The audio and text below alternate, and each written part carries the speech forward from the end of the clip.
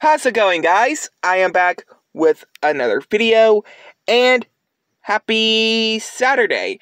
So, yeah, the other day was not a good day for Looney Tunes fans, because if some of y'all may know, yes, we were supposed to get a new Looney Tunes movie with John Cena playing a bad guy.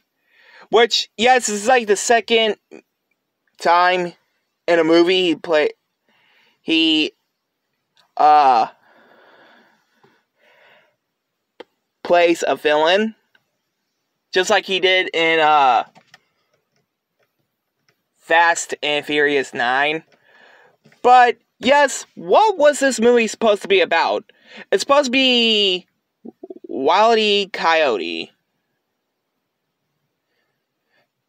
And, well, the stuff he buys that the company makes, that's the stuff he buys to catch Roadrunner, well, this movie was supposed to be about that.